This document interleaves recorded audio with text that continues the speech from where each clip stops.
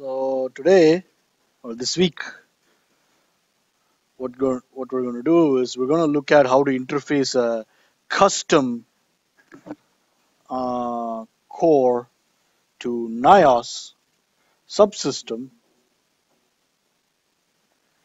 and there are basically like two ways to do this, right?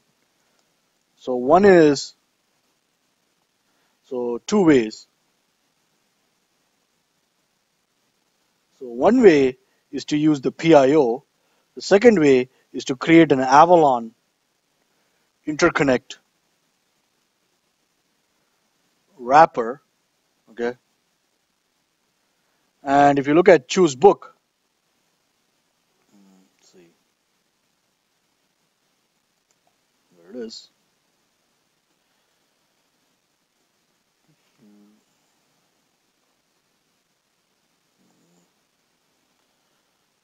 So let me see. Let me get back to the mouse here.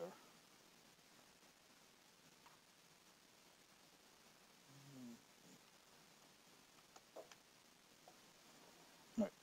So getting back to choose book. Basically,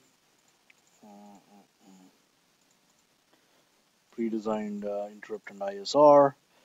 So I'm going to be covering chapter 13, okay, using PIO. So if you want, you can look at chapter 14, but I really don't have time to cover this, all right? Number one. Number two, it involves like mastery of 2902 and 2900 stuff, and it's for the projects in this course, this is not really required. You're welcome to do it. Like if you want to use the Avalon interconnect and create, well, it's not SOPC, well, yeah, it is an SOPC component, but we use QSys. Welcome to do it, but I'm not going to cover it, right? So, let's see. So basically, this is chapter 13, and this is what we're going to do, okay? This is chapter 14. So you could use this in your project if you want, right? So going back, I think in the reading, I also say chapter 17. So here is an example. So we really won't use the VGA controller. Actually, maybe we will. We'll see how much time we have this week. But basically, what we're going to do is the goal this week is to implement this system. So what I'm going to do is today I'm not going to do anything on the DE1. Right? Before you start not only this project, any project, you have to understand the problem. That is, you have to think about what you want to do. So let's try to create this system. Right? So here is your, I'm going to draw a block diagram view of this. Here is your NIOS2 subsystem in your, so this is going to be our top level. But basically, what we're going to do is we're simply going to, so here is our top level on FPGA. But what we're going to do is we're going to interface so obviously this has like clock and resets, which I'm not going to draw, right, for clarity purposes. So we're going to interface a key to our NIOS subsystem, okay? So every time we press key, we are going to increment an internal counter and display it on the hex displays. Okay, so here are the hex displays. Okay, so this is whatever, like let's say you have 4 hex displays. Remember we said 8 bits, so it's 32 bits. This is 1 bit. So there's going to be an internal, so this internal count, which is going to be incremented and displayed on the hex display. So this is the system we're going to design. Okay. So we are still, again, like I said, we have to, step one is we have to understand the problem, all right, for any problem solving. So we can ask ourselves questions, right? So let me ask you, why not use switches? Why are we going to use keys? A couple of reasons, but yeah, switches are not debounced, all right, are not debounced. Plus, it really doesn't make sense to like when you think about incrementing, right? You push the key down, you increment it, all right? It's active low. So, and then you release it, you don't increment it. So you push it again, you increment it.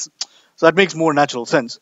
You could use the switches to count either up or down. Again, you could do all this. You can ask, hey, what do we need an NIOS2 subsystem? Well, you don't. All right, you can from 2902 you can build a simple counter. That's exactly what it is in VHDL itself to do this. But the whole point of doing this is to show you or to give you practice on not only custom core to NIOS integration, but also how to write software, embedded software. Okay, because what you have to think about is how can I write this efficiently, this C code in here. Okay, and we're also going to use. So here we're also going to use chapter 12, which I believe is interrupts. Let me see. Oops, I'm going down. It's active. Direction, let's see. Yeah, chapter 12, right? So interrupts and ISR. And by the way, for your lab, so your next lab starts this week. Again, you have 2 weeks to do it.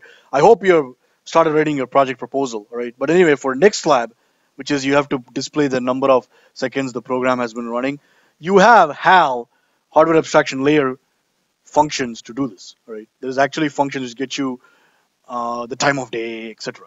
So look at it, all right? It's basically lab 3 is if you can understand how to read and search through NIOS documentation. But anyway, chapter 12 is interrupts. Okay? So, yeah. So let's see if I can go to this chapter 277, 53, 24 pages. Okay. So if we look at this chapter, right? So it talks about how to process interrupts, okay? And there are examples in here. So start going through this and it'll be useful also for your project. Okay, we'll do this for this week, but all the information you need is in here, in your book, right? So anyway, so we're going to use interrupts. So the next natural question is, why interrupts? In other words, what is, like, for example, the other approach besides interrupts? Huh? No, so an interrupt is a function, right? Right, it's an interrupt service routine, it's a handler. Polling. The other approach is polling, right? Is not recommended because, why? So going back, why is polling not recommended? You have to wait. So because external input it's not only asynchronous. Okay, you don't know when the user is going to push the switch. But if you think about it, right, your program can be doing something else, and that's the whole point of an interrupt mechanism, right? The key is pressed. Your sequence, your program sequence gets interrupted. You service the ISR, and then you come back, right? So that's what we're going to do. So there are probably other steps in understanding the problem, right? But I'm just highlighting some important steps. Step 2 is, so you devise a plan. And in this case, if you think about it, right, we must understand how to write good. So what is good depends on, well, size, speed, okay, but definitely efficient embedded code, right? Embedded C code. Now, if you think about it, you really don't want to use Eclipse to write some of the non-hardware portions of this code, okay? Because it takes time, like with Eclipse and like going to the NIOS. So instead, what I do is I basically use a local C compiler, like I didn't mean local, but I meant a non-cross-compiled version, right? So basically, your NIOS2C compiler is a cross-compiler. That is, you're compiling code to be executed on the NIOS2 on your Intel 8086 processor. But what I'm going to do is I'm going to use a native C compiler. So it's not whatever the other words I used. So I'm going to use GCC to just start writing code. All right. So understand so how to, I guess, design my program. Okay. So for this, on my OS X, I use GCC is available for OS X. There is something called MacPorts, which I installed, and it works very well. Now for Windows, I recommend you learn how to use MinGW, right? So MinGW basically gives you the GNU compiler collection, GCC, okay? One of which is a C compiler. So once you install MinGW, so basically on your C drive, it'll create this hierarchy, all right? So you can go into the MSys 1.0 home and your username folder, and here it is, okay? You can even install this on the D drive, whatever you want, right? Just make sure your folder names don't have any spaces.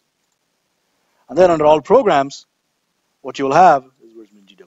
You will have a command shell, right? Where you can execute and test C code, right? So if you can't see this, I recommend you turn off the lights. So there I am, home with Swami, and if this is all Unix based, right? If you don't know how to use Unix, learn, right? Because if you don't know how to use Unix, you won't survive in industry. So anyway, so what I'm going to do is I want to think about I was recording this today. So let's think, where is my notepad? So I'm not going to really switch to writing, right? Because I just don't want to switch back to my pen. So what are the different aspects of this program? Like we're thinking at the software level, not hardware level. Like what do I got to do? So I have to display my internal count, yes? So what are some software aspects of this? Again, we can start with the hardware. I'm just not starting with the hardware, starting with software. So what can we do? So let's say you start writing a C program, okay, to describe this. Ideally, you should do this on paper, but I just don't have time. So I'm going to use Notepad++, and here is our C code.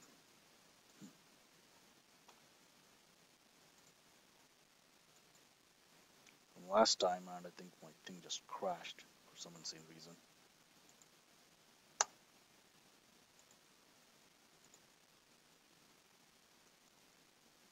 No, let's just try this. All right. So what do we do? So let's start with writing C. All of you have done C programming, yes? Okay. So start. What do you do? So we have an internal count and we want to display it. So give me some ideas.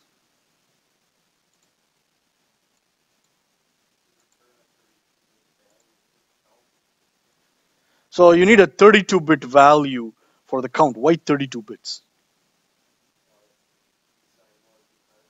Okay, so good point. So basically, I'm going to use 32 bits here, right? Yeah.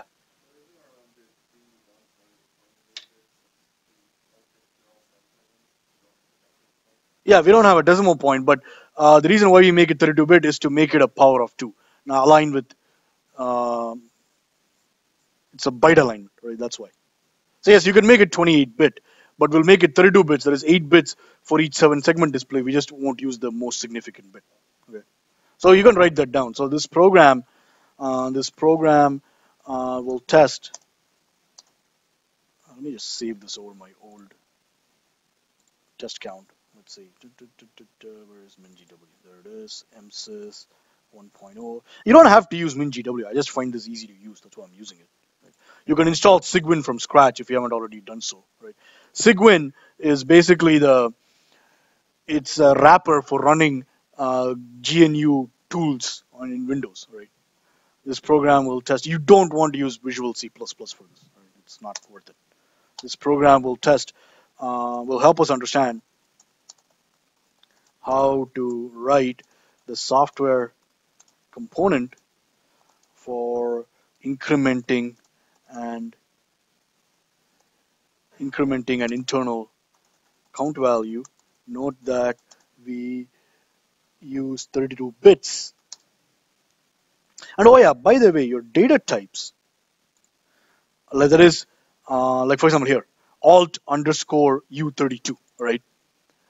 So when you're writing programs to run on the NIOS, this is the data type you have to use.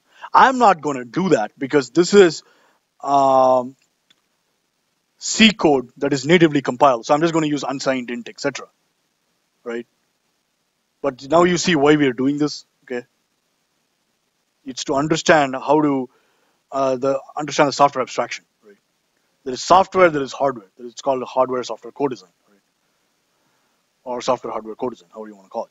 Note that we'll use 32 bits to represent our count variable, since the hex display interface at the hardware level, so this comes from the hardware engineer, uses 32 bits.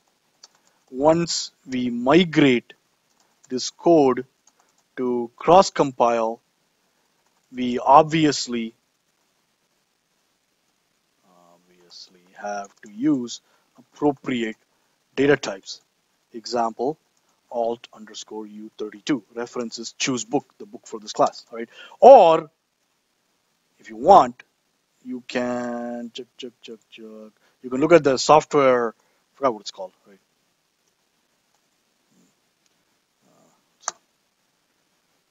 3921 weeks 4 and 5 NIOS2 tutorials.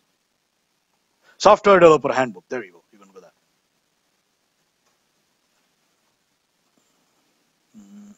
It has the same information as choose, but the Software Developer Handbook probably has it definitely has like updated information. So Chew just has the concepts, which is what a book is supposed to have. Right? Okay. So that's that. All right. So now, so let's continue to think. Like, how do I? So going back to this picture. So here are 32 bits coming out. So this is going to be a 32-bit output port. Yes. But what do I have to do? Like, can I just write these 32 bits into the 7-segment decoder? No. What do I mean? The 7-segment display. What do I have to do?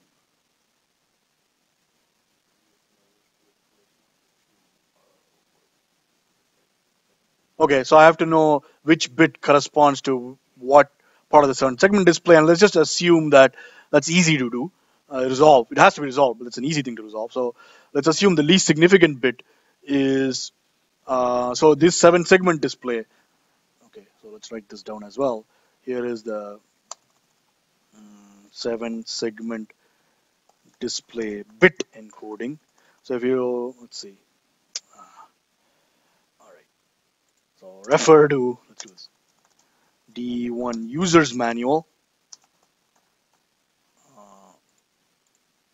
So if you go back, where's our D1?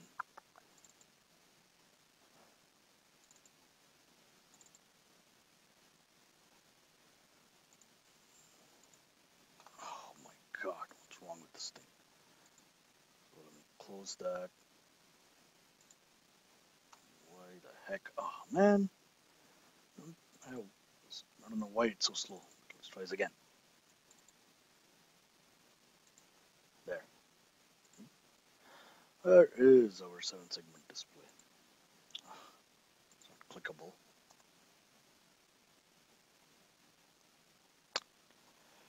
Here it is. So bit 6, 5, 4, 3, 2, 1, 0 go like this.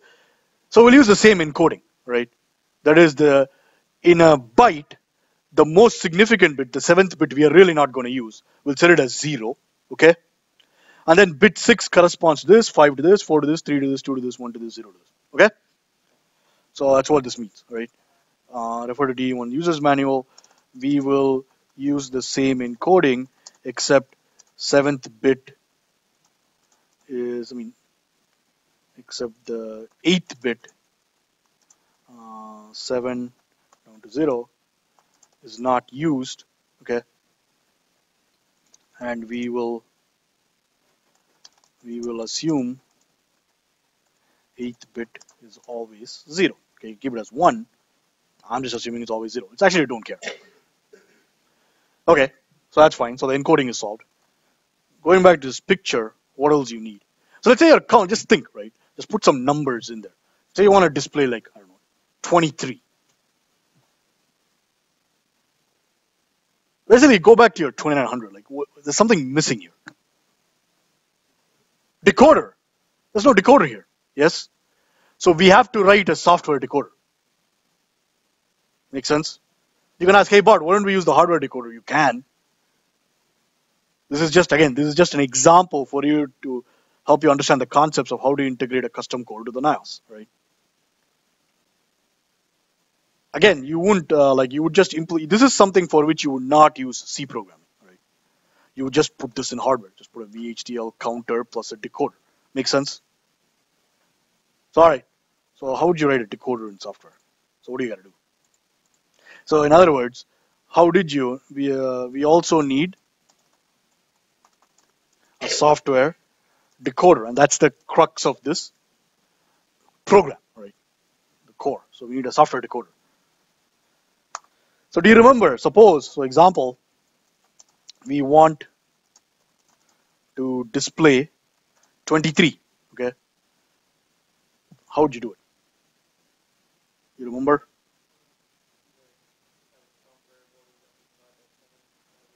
Yeah, so you need to extract the, we want to display 23, we need to extract the units digit, which is how? How do I extract the units digit?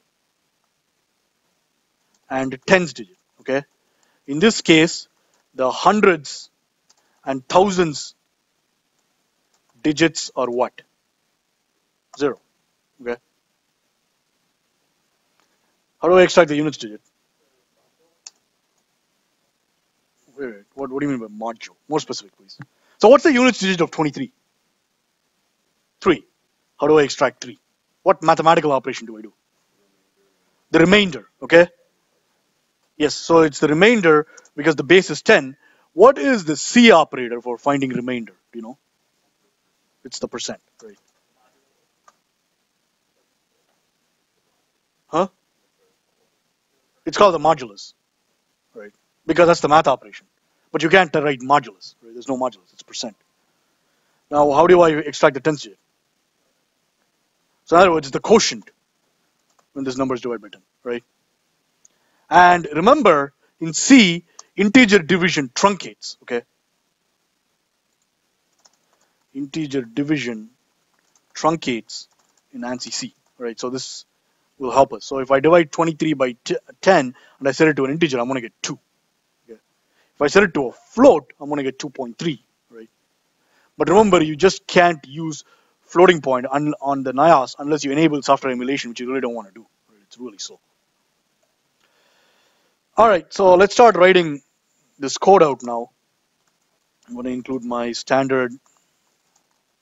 Let me just make sure this thing works, right? This ends. Let me always do a hello world.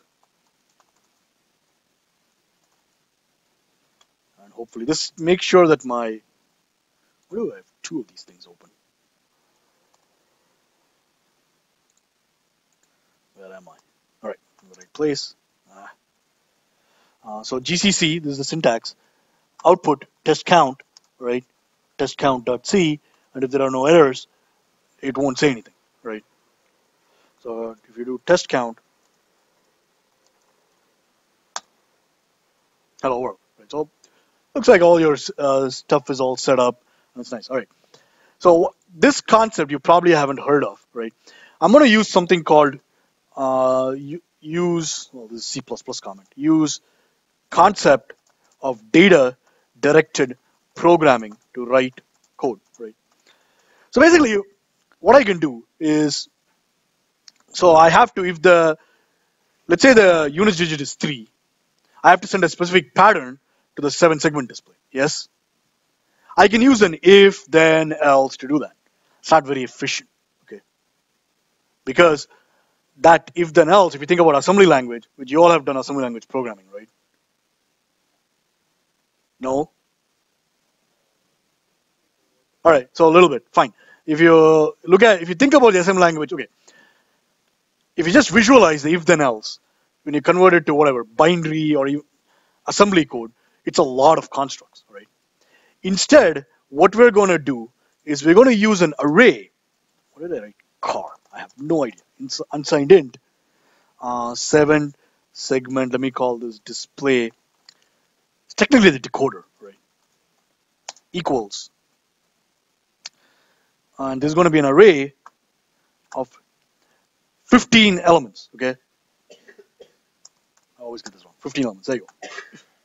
0 through 14, okay? No, wait, it's hexadecimal, right? So I need, so I'm going to use hex format for my output. I need 0 through F, okay? 0 through 15 for a total of 16 elements. And basically what I'm going to do is, here is the central concept of data-directed programming. My data is going to, well, direct what I do. So my code, okay? That is, my digit is going to appropriately index into my data structure. In this case, it's an array, right? For speed. Okay? What is the access time? Have you done big O notation?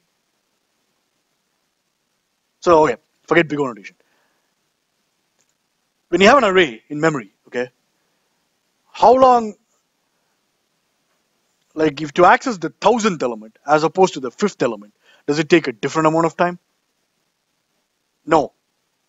It's big O of 1, right? It's constant time. Because you already predefined the array in memory, right? You can be like, hey, why don't I just use arrays all the time? Well, you're going to run out of space, right? That's why dynamic allocation of memory, like linked lists and all, came in. But we're not going to use linked lists and all that goody stuff. Right? It's not necessary. Right? Okay. So that is, my digit is going to appropriately index into my data structure. So let's say I want to display the digit 0. Okay. What should, so let me comment this as well.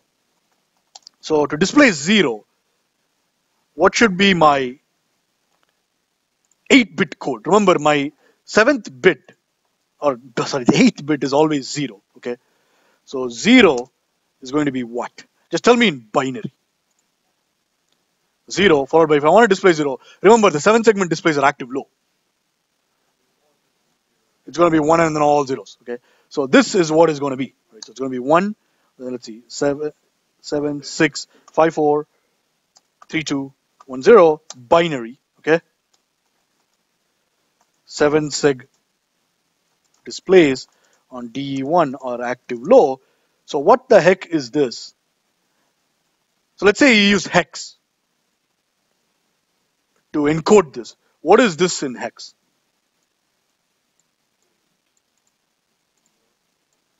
Is this 80? It's 40.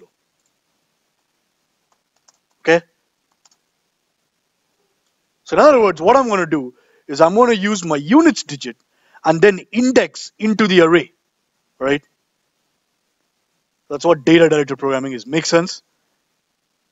It's a trick, right? If you have ever looked at the Unix code or even Linux code, it's all over the place.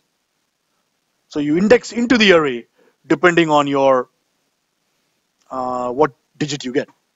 So let's just do a couple of these. So let's see. So what is it going to be for 1? So 1 is going to be off, right? Well, no, sorry, that doesn't matter. 6 is off, 5 is off, 4 is off, 3 is off, 2, 1 are on, 0 is off. Yes? So let's do, so what is this in hex? What's that in hex? 7, what? 7, 9. Yes? You have done, you know this is hex in C, right? Okay. If you don't, review your C programming. Alright, so let's see, what's 2? 0, so let's see. On, 6 is, 7 is off, 7 on, off, on, make sure I don't screw this up. We can't test it yet. I think that's what it is, right? So that, and what is this? 4. Thank you. Let's go to 3. All right. And that's it. We'll stop. So 3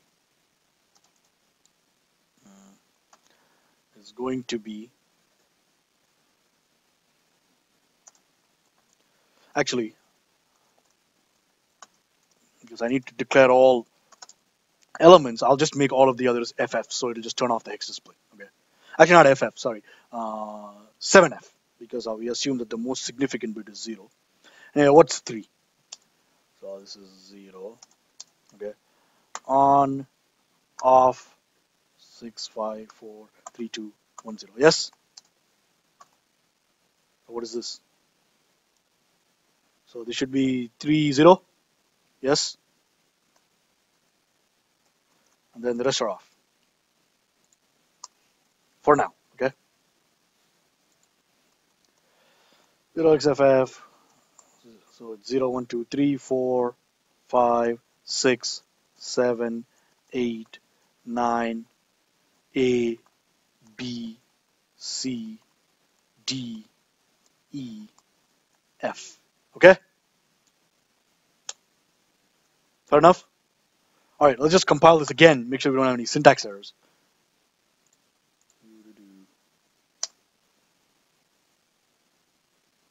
Okay, it's all happy, alright? Alright, so hex code for 0, okay. Okay. Code for displaying 0 is %u, okay, which is unsigned int, 7-segment decoder of 0. Yes? So what's going to come out is the integer equivalent of this. All right. So let's just check. I use calculator. Let me use online tools. Right. So programmer. Let's see. Double word. 32 bits. Yes. So let's see. Hex 40 in decimal should be 64. Makes sense. Okay. Let's see what we get. Something's wrong. Error. 7-segment decoder undeclared. Oh, I call it 7-segment display decoder. All right. So 7-segment display decoder.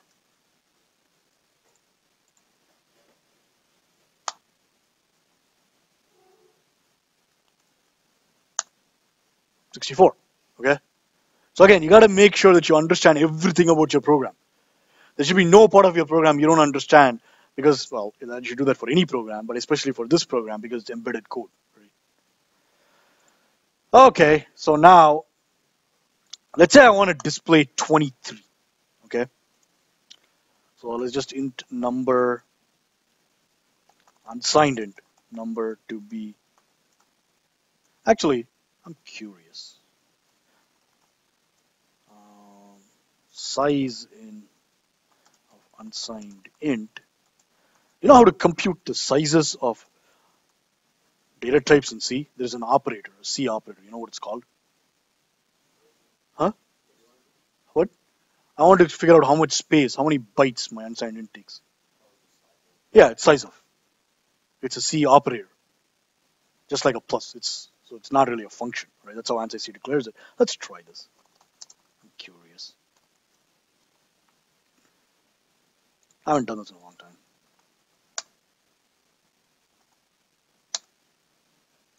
4 bytes. Okay? That's what it is. So let's look at, let's just make sure, right? Site.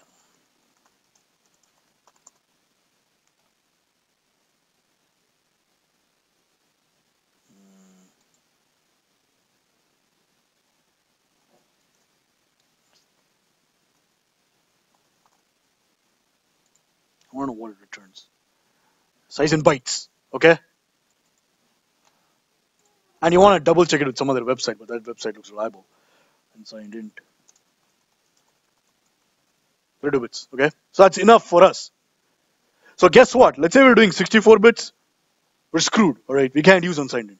Well, we have to use, what do we have to use? Say I want to do 64 bits. Yeah, there is one. It's called unsigned long int.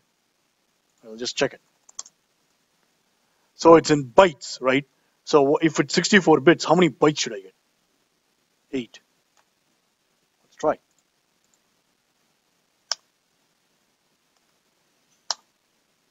No. So that is also still 4.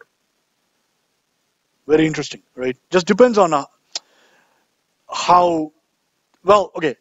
On this platform, it's unsigned long is still 32 bits, right? I don't know what it is for the NIOS.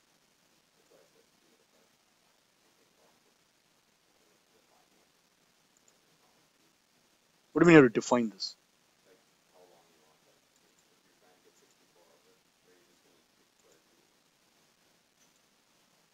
I mean, as of now, you can't get 60. It seems like there is no, for this C compiler, it doesn't recognize 64 bits. And kind of makes sense because it depends on the processor as well. But I'm just doing some tests, right? That's all I'm doing. So for us, 32 bits is fine.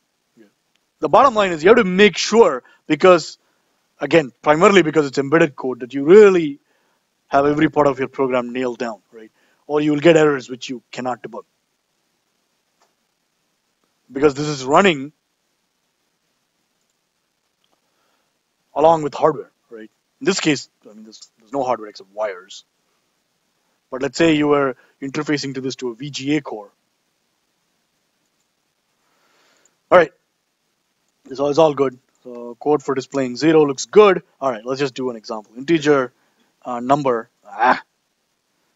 unsigned int, because by default, if you type int, it's signed, right? That's the ANSI C standard. Unsigned int number is what, 23? Yes. Unsigned int units digit is 23% 10. Unsigned int tens digit is 23 divided by 10. Yes. So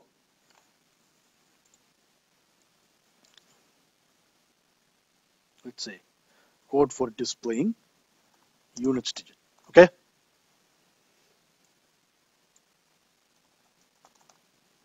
Oops. Okay.